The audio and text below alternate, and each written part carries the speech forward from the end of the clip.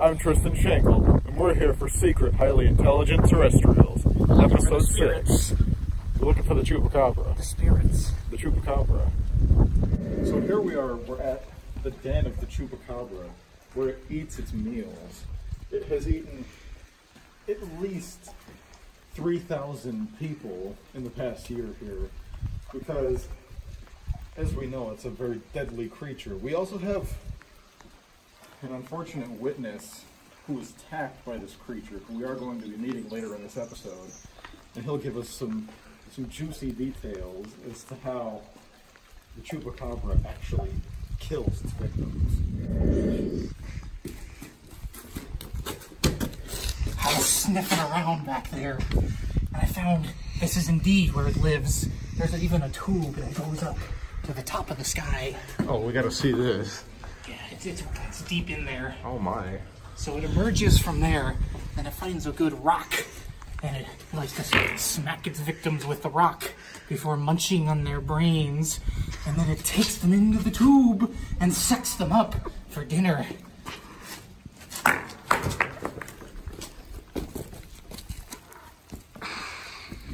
think we found some evidence of the Chupacabra. Look. We're gonna track it. It's the corpse of a creature that's been petrified into the rock.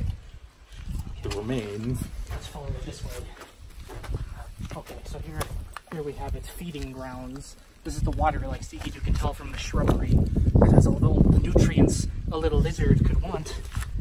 Okay, I'll keep following it this way. Oh, it's on a track. Oh, it's a secret, highly intelligent terrestrials exclusive Chupacabra track. We got an actual track. Okay, keep going this way. Okay, that's a leaf. That's a leaf. Oh yes, leaf. Oh, these holes in the ground. It weighs well over 200 pounds, so it often breaks through the ground and leaves these holes you can see here. So these holes in the ground here is often where they can break through the sediment and into the ground because of how much they weigh. It's very often that the creature also likes to dig out small critters and bugs for dinner.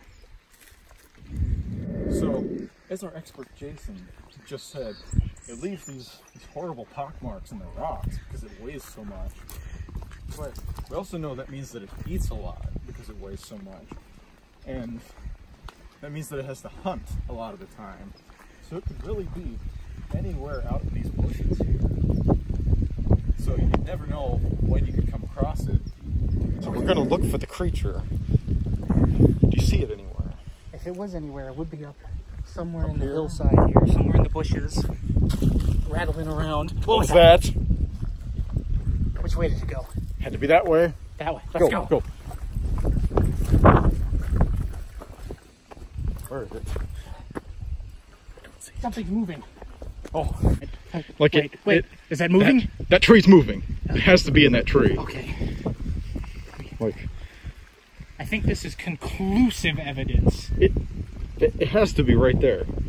Like, oh my god. You know, we did it. This is proof of how sneaky a little creature this thing is. We cracked the code. We got it. Lingus code.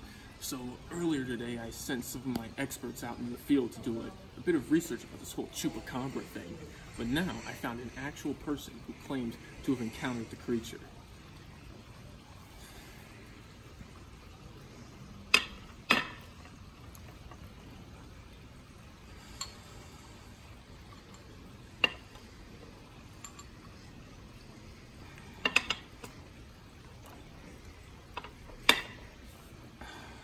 Why do I do this?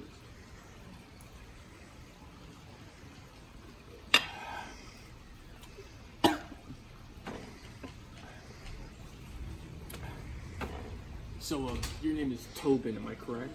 Yes. And, you actually claim that you met the beast face to face. Can you describe that encounter? Well, it happened 3 weeks ago. I was jogging in the desert, and, I saw a dog. Sorry, can you speak up a little bit for the microphone? I saw a dog. He was hairless, and he approached me, and it bit my damn arms off and raped me. It bit your arms off? It raped me. And raped you. You have no. Are you sure you didn't just put your arms in your sweater and fold them? You can touch my arm. But I'm saying in the. No. Oh wow. Like stand sleeve. There's nothing there. It's like an empty sausage casing. That's messed up. Jesus, you really have no arms. Okay. Yeah. What do you think? You know, it's hard to put my pants on, my shirt on, my hoodie on. I've used my bare feet. So the Chupacabra, you bit your arms off. Yes. Yeah, it's very strange.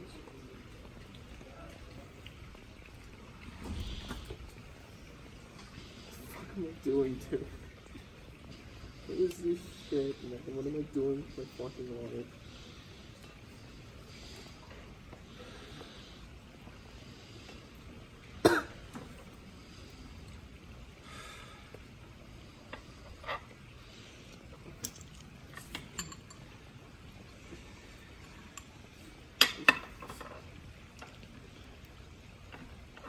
I gotta go numb.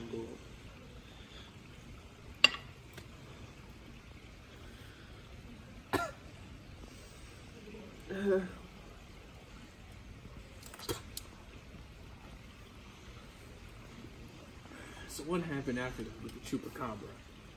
You have to email him to rip my arms off and rape me. Luckily, But after that, you already said that. What happened after? I was unconscious for I don't know how many hours. Luckily, some hikers found me and they stitched me up. Luckily, one of them had medical training.